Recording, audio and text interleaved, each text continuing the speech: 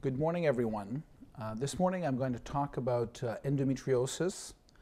The talk was going to be divided into three so that we can talk about the general concepts first and then go into specific detail afterwards about the primary manifestations of the disease endometriosis. These are the learning objectives that you can read over yourself, but the concepts are the same, just a general overview about the pathophysiology and the approach to the diagnosis of endometriosis. That will be part A. And then the other two parts will focus more on the management of the different manifestations of endometriosis. So first of all, the concept of endometriosis as a disease syndrome it does require a specific definition.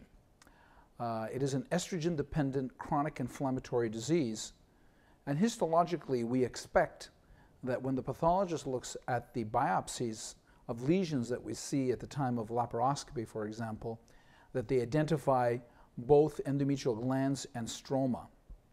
Now remember, it is an estrogen-dependent disease, but estrogen is not causal. That is, it is not estrogen that's abnormally high or low that's actually causing the disease. It is simply an important part of the maintenance of the disease. If you remove estrogen, you have atrophy. If you give estrogen, the glands will grow.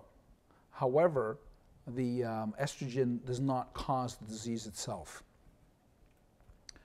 So let's look a little bit at the epidemiology. What are the risk factors, for example, that you should look for in your own patients so that you can make a determination whether this patient may or may not have endometriosis?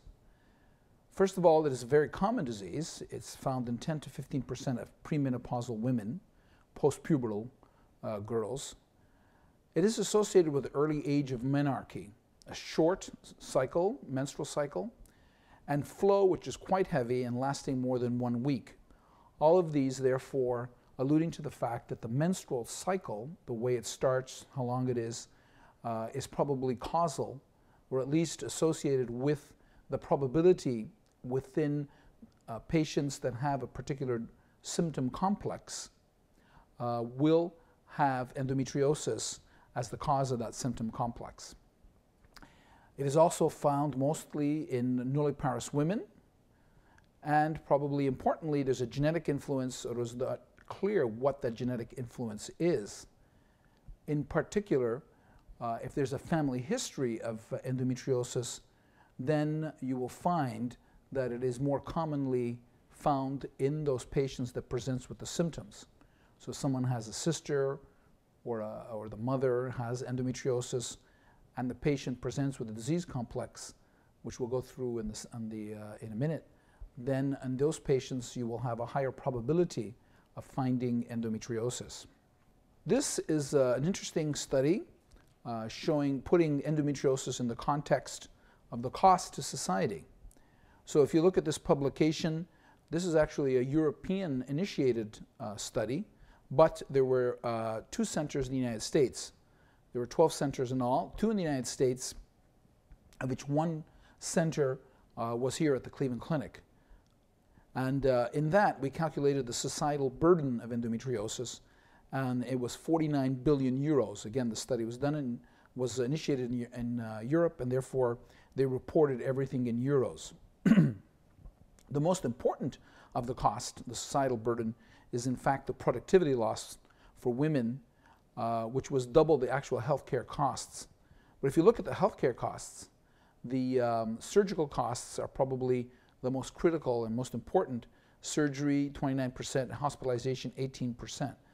But if you look at the cost to society of endometriosis, mostly due to quality of life, you'll see it's a substantial part of what we see in this country. So what are the symptoms?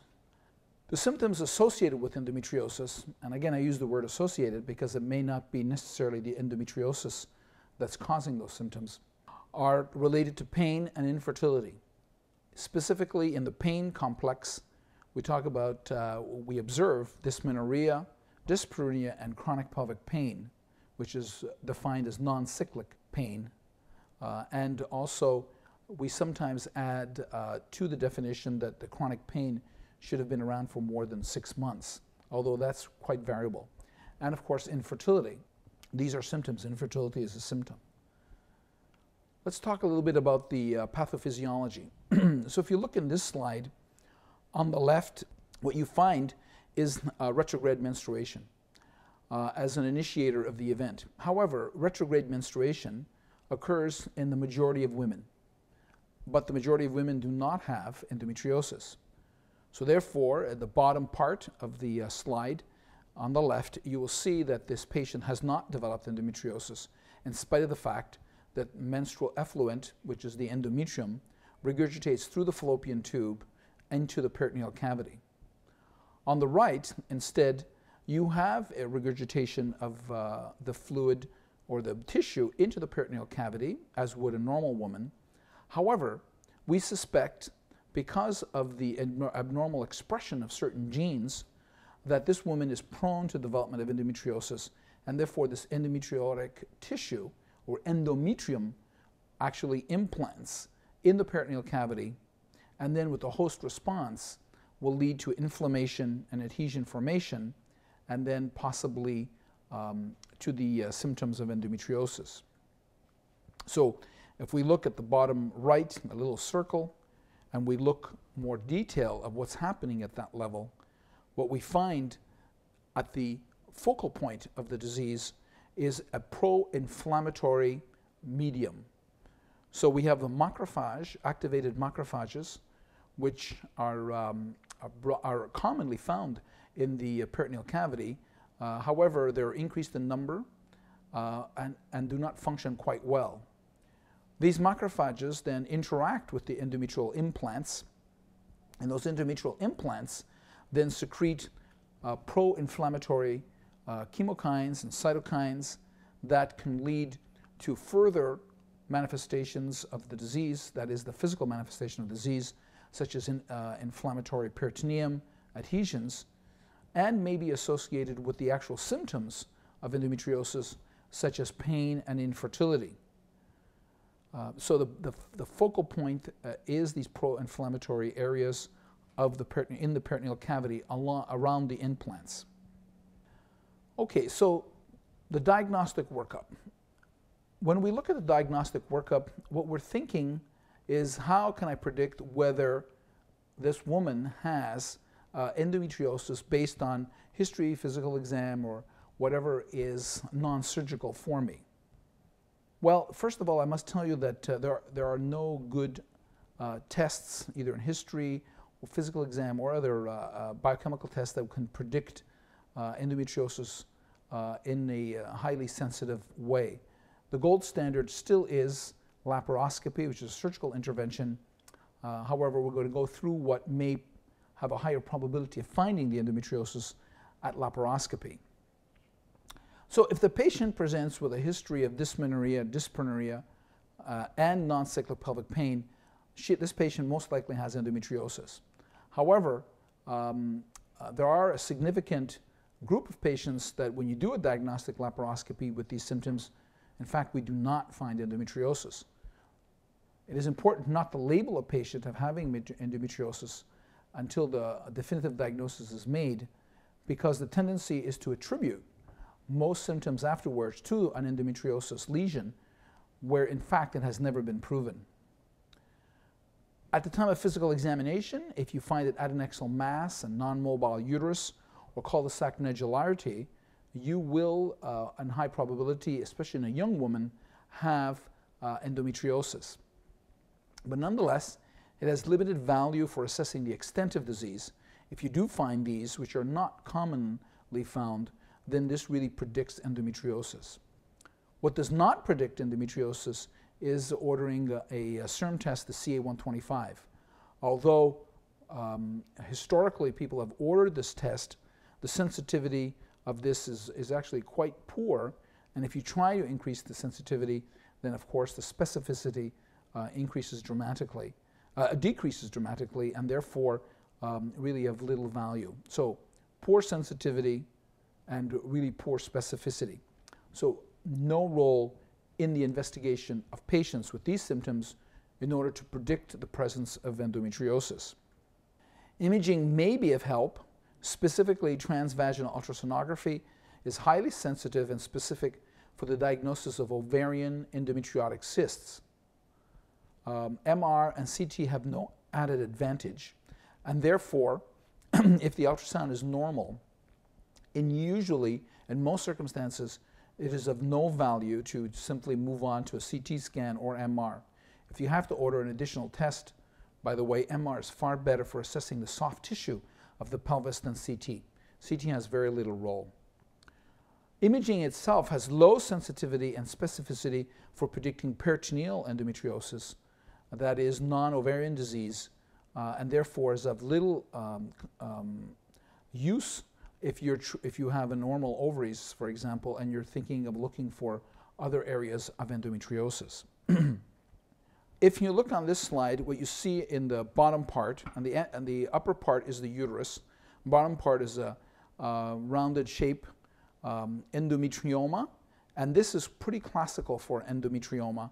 And when a radiologist looks at this, although there is a differential diagnosis, the highest probability in reproductive age women, in fact, that it is an endometrioma. But it is not very good at identifying any other type of disease. What we are also interested in, even from a gynecologist's point of view, is how do you predict really deep disease or deeply infiltrating endometriosis? So if you look at this study by Chaperon in 2005, pre-surgical diagnosis of posterior deep infiltrating endo by a questionnaire, painful defecation during menses, severe dyspareunia, and previous surgery for endometriosis were the ones that predicted that the patient had extensive, severely infiltrating endometriosis. So this is what it looks like. If you look at the picture on the right, what you find is that as a patient with the bowel, which is adherent to the cul-de-sac, this patient has adhesions around the cul-de-sac, and this is a typical picture of a patient who has deeply infiltrating endometriosis, which is defined as nodules extending more than 5 millimeters beneath the peritoneum. Usually involves the uterosacral ligaments, the vagina, the bowel, bladder, and of course the ureters. In this picture, if we look at what we can predict, this is a woman with endometriosis. If you look at the deep pelvis, the rectum is fused to the back of the vagina, obliterating the cul-de-sac. Transvaginal sonography with water contrast in the rectum. And in these circumstances, if you think the patient has rectal endometriosis, then an MRI would probably be of benefit. That's probably about the only time that I would think of ordering an MRI is if I think that the patient has deeply infiltrating bowel endometriosis, as you see on this picture. This is an MRI of that particular patient, and what you see behind the cervix, you see the uterus in the picture, and behind the cervix there's usually a space, and that space has been obliterated by the endometriosis. So the area in front of the rectum and behind the cervix, you see a lesion infiltrating the posterior part of the cervix. In this, you see the fat layers of the rectum, and you see a nodule infiltrating in the rectum and then infiltrating into the back of the cervix. So what is their differential diagnosis if the patient presents with these symptoms? Well, the first one we must consider is chronic pelvic inflammatory disease, and that one gives similar symptoms such as pain and chronic pain, dyspareunia, dysmenorrhea, and even infertility. Typically, a patient does have a history, but not necessarily, and a history also of sexually transmitted infection. Irritable bowel syndrome is often found in these patients with endometriosis and can be responsible for some of the symptoms that we will see.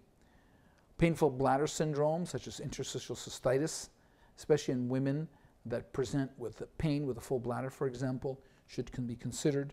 Pelvic adhesions, and of course myofascial pain and other musculoskeletal disorders are often responsible either primarily or secondarily as a response to the chronic pain for additive pain.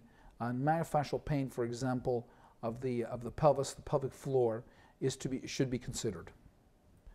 But the definitive diagnosis is laparoscopy. Therefore, if someone wants to definitely have a definitive diagnosis, diagnostic laparoscopy is indicated. Typically, though, we do treat beforehand, before the laparoscopy, with simple methods so that we don't have to resort to laparoscopy immediately. At the time of laparoscopy, we do require histological confirmation, although because of the visual diagnosis of endometriosis is not always confirmed. Nonetheless, the societies have agreed that visual confirmation of endometriosis is an acceptable way of proceeding. But in patients that we feel that do require a more definitive diagnosis, that is, there's a question of whether the endometriosis is present and responsible for the symptoms, I would personally recommend the biopsy. Why? Well, if we look at this patient, this is the peritoneum, and the peritoneum has a white puckered lesion, as you see over here, and if you biopsy this, then the pathologist will call this endometrial glands and stroma. In this patient, you see papillary lesions all across the peritoneum, and this is under the left ovary, and then you see the uterus in the midline, the uterosacral ligaments with further papillary lesions, and if you biopsy this lesion, it will be endometrial glands and stroma. This is a puckered lesion of the peritoneum, same area as the other two slides, black lesion, white lesion, and if you biopsy this, it will be endometrial glands and stroma. Therefore, you see there are many phenotypes, and the phenotypes are often dependent on how much fibrosis, how much hemorrhage there is into the lesions. This is the right uterosacral ligament of a woman, and those red lesions on the uterosacral ligament also give the same histological diagnosis. Again, alluding to the fact that the phenotypes, the peritoneal phenotypes, are quite different. So what other diseases we may find with patients in endometriosis? Typically, we see atopic diseases and autoimmune phenomena, such as thyroid disease, but more commonly fibromyalgia and chronic fatigue syndrome. And it is observed that ovarian cancer has a higher relative risk compared to women without endometriosis. You'll see in the next section when we talk about treatment outcomes, we have to understand the causality, and the causality is many times unclear. For example, if you have a patient with infertility and very little disease, is that the true cause? Then you wind up treating endometriosis as trying to treat the infertility, but in fact, it is not the cause. Endometriosis may simply be observed, but is not causal in that particular situation, and you have to look at male factor, ovulatory disturbance, etc. Same thing goes with chronic pelvic pain. It may not, the endometriosis present may not be causal. Endometriosis does occur in women without any particular symptoms.